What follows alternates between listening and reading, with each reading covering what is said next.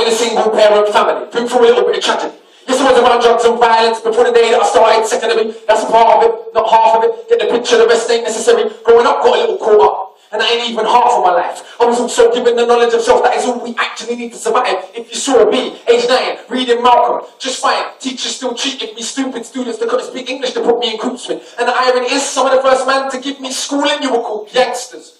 I already explained what they know what the truth is. They used to say, don't be like me. Yeah, I've got a name and dope on the street. Nighttime comes, I can't sleep. That's the part fake rappers don't speak. We don't hit the road because we're tops. Don't come out the womb, want to sell drugs. If we got the right guidance and love, would we fight people just like us? How can we not the hustle to get by? How do you think I ate as a child? Judge no one, done many things wrong. Just don't boast about it in songs, but listen to my older bars.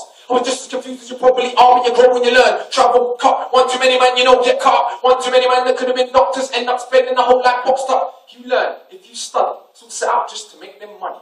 No cover. It's all about getting poor people to fight with one another, so it's logical that us killing our brothers, dissing our brothers, is right in line with the dominant philosophy of our time. Time is a cycle, not a line. Coming back around, you regain your mind, you're ready for the energy. I'm telling my rhyme, remedy the pinnacle, jumping in your mind when the world is. Leverage is a crime. And we can all fight with our brothers over crumbs. Harder to fight the one who makes guns. We can all talk shit and get $2. Harder to be the one who seeks knowledge. If we understood economics, we know money's nothing. Think nothing of it. Money is a means to get wealth. Not the wealth itself, and don't get confused. Far from, bro, all that you see me do, I own what I won't hang what I make around my neck. I know from where the diamonds came, but I do literally own a library that definitely costs more than your chain.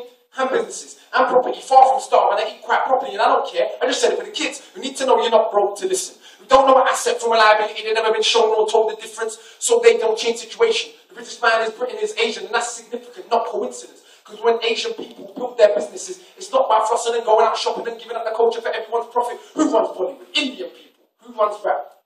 So we shake our ass and dance as if racism just upped and vanished. But has it? No, it's right on course. You're beaten so bad, you're trained to ignore. Let me not just make sweeping statements. Give me a second. I'll explain. For small amounts of drug possession, there's more black people in jail in America than there is for rape and armed robbery and murder all put together. And you can say they're just locking up thugs. But imagine they're imprisoning a middle-class kid that had ever held drugs. Oh, that's right, that would be your kid. See, it's bigger than that. What is going on with this? Prison in America's private business. They get paid $50K per year per inmate by the state. Just wait, also legally are allowed to use their prison inmates as slaves. Cheap slave labor, the big corporations. They come out of jail when they can't get a job.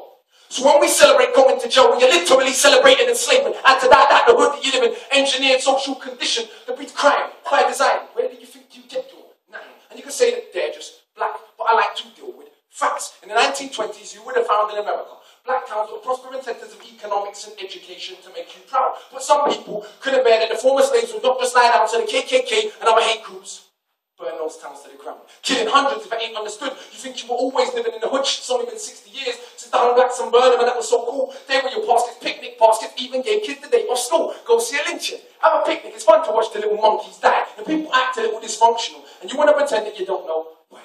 If your skin means you could be killed and you're powerless to get justice about it, is it difficult to figure out how you would then end up feeling about it? And that ain't excuses, just dealing with the roots of abuses that make a reality where a generation of young men speak of ourselves as dirt. Casually, that's America. This Britain. Something similar, some different. In this country, the first enslaved were the working class. What's changed? Worse jobs, worse conditions, most tax. Look where you're living. You go to the pub on a Friday night, you will fight with a guy, don't know what for, won't fight with a guy in a suit and a tie, you send your kids to die in a war. They don't send the kids to the rich and the politicians, it's your kids. The poor British, they're sent to go and die in a foreign land for these wars that you don't understand. And yet they say you are British, and that lovely patriotism they feed you. But in reality, you have more in common with immigrants than with your leaders. I know. Both sides of my family, black and white, a fed ghetto mentality, reality in this system. Poor people are dirt regardless of shape. But with that said, let's not pretend that everything is the same. When our grandparents came here to Britain, if you had a criminal record, you couldn't get it. That ain't protecting from all of the stupid abuses they would be living. Kicked in the teeth, stabbed in the street. Many times firebombed our houses, put fishes through our letterbox, and of course the cops did so much about it. Then, up to the 80s, people spitting in my prank because I was a king baby. But of course, that has had no effect on my today. You're crazy. And none of this was for any good reason. It was just dark and breathing to ease the guilt now for all its treatment, constant stereotypes and needed. So if I celebrate how big my dick is, bricks that I'm flipping, clips that I'm sticking, chicks that I'm hitting, I play my position. But if I teach a kid to be a mathematician, messing with the schism, how they're going to fill a prison when materialism is no longer our religion, what do you think we got now in Britain? Just like America, private prison. Prison for profit. So that means when your kids go to jail, people make money off it. So keep environments to breed crime, build more jails at the same time, market badness to the kids in the rhymes. Long as rich kids ain't dying, it's fine. Get them to the point where some are so lost they actually believe if they don't celebrate killing themselves off. It's because they're soft. Was Malcolm soft? Was Marley soft? Tell me, was Marcus Garvey soft? Well, was Muhammad Ali soft? Nah. I think not, but they want us to think that the road is cool. Being on road is all we could do. But we don't control the wholesale production, so who benefits from us moving the food? All thinking there's the way out of road life, but Malcolm X used to hustle on the roadside. Marcus Garvey organised more than 6 million people with no Facebook or Twitter. Why is it something you can't eat? Shit. One of my own homeboys did attend straight in the boxing yard. Now what's he doing? Passing his doctorate.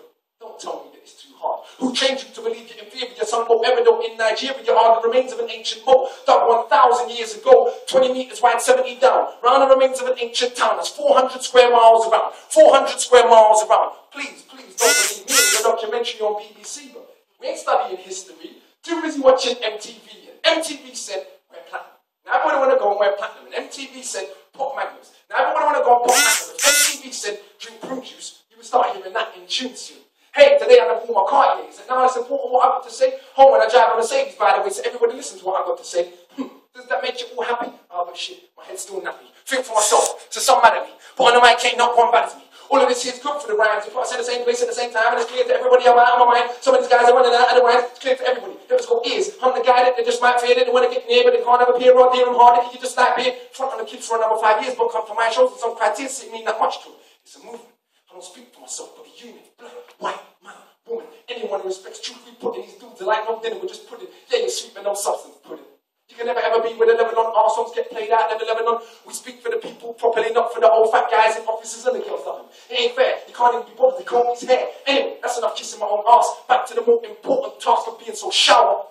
The other half, the hood screaming, knowledge is power. And I ain't saying that I'm changed back, but I do know this for a fact. Right now, there's a youth on your block with his hands on his face up. So he don't care that he won't let nobody call his bluff. But the words go in, open your shackles. Once that's happened, there's no going backwards. You start to see what is really happening.